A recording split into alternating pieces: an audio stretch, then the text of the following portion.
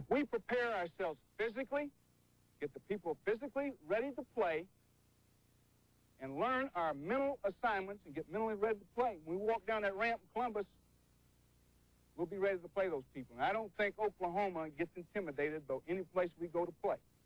We played in some big ball games before. That's why you came to Oklahoma, to play in games like this. You get your opportunity this Saturday. I don't know where we'll be ranked. We'll probably be ranked 3rd or 4th. Ohio State will be ranked either 3rd or 4th. The team wins this ball game will be ranked #1 team the next week.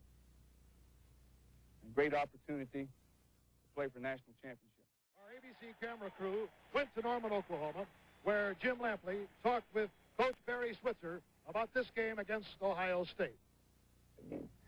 Tell me this, in this era of more balance in college football, more upsets early in the season, this, despite the fact that it's so early in the season, is a game that has real national championship ramifications. Do you think it's too early to talk about that? Well, I don't think so. You know, everyone has talked about before you did, so there's been a lot written and said about it. And I think it's two teams of great perennial powers in college football, great traditions. And I think that it's a great game for us. We've never played Ohio State. Of course, they've never played us. And I think that football is, of course, a great thing for the state of Oklahoma. It's a great thing for our school. And we play a lot of intersectional games, but some have not ever had the prestige this carries for us. We played Southern Cal in '72. They were defending national championship. We tied them. That was a big game. Texas is always big.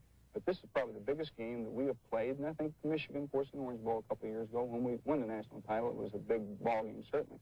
But this is certainly both teams undefeated.